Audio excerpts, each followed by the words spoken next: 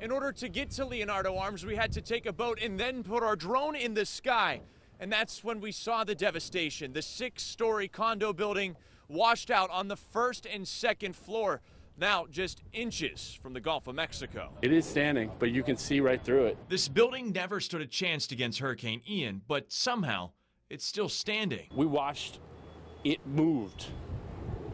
Like the building moved. I've been following the work of residents here since the springtime. They were trying to get permission to build a seawall to protect their building, but because of turtle season, all they could use were sandbags.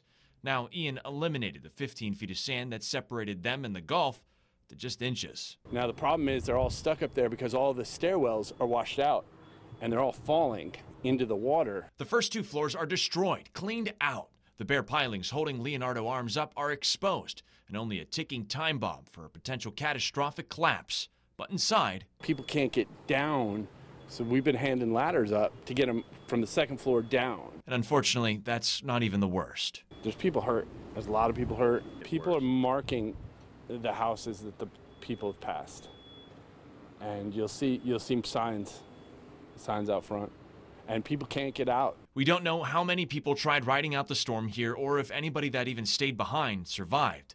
But as the sun sets, we do know the destruction Hurricane Ian left in our community. Reporting on Fort Myers Beach, Gage, Goulding, NBC2.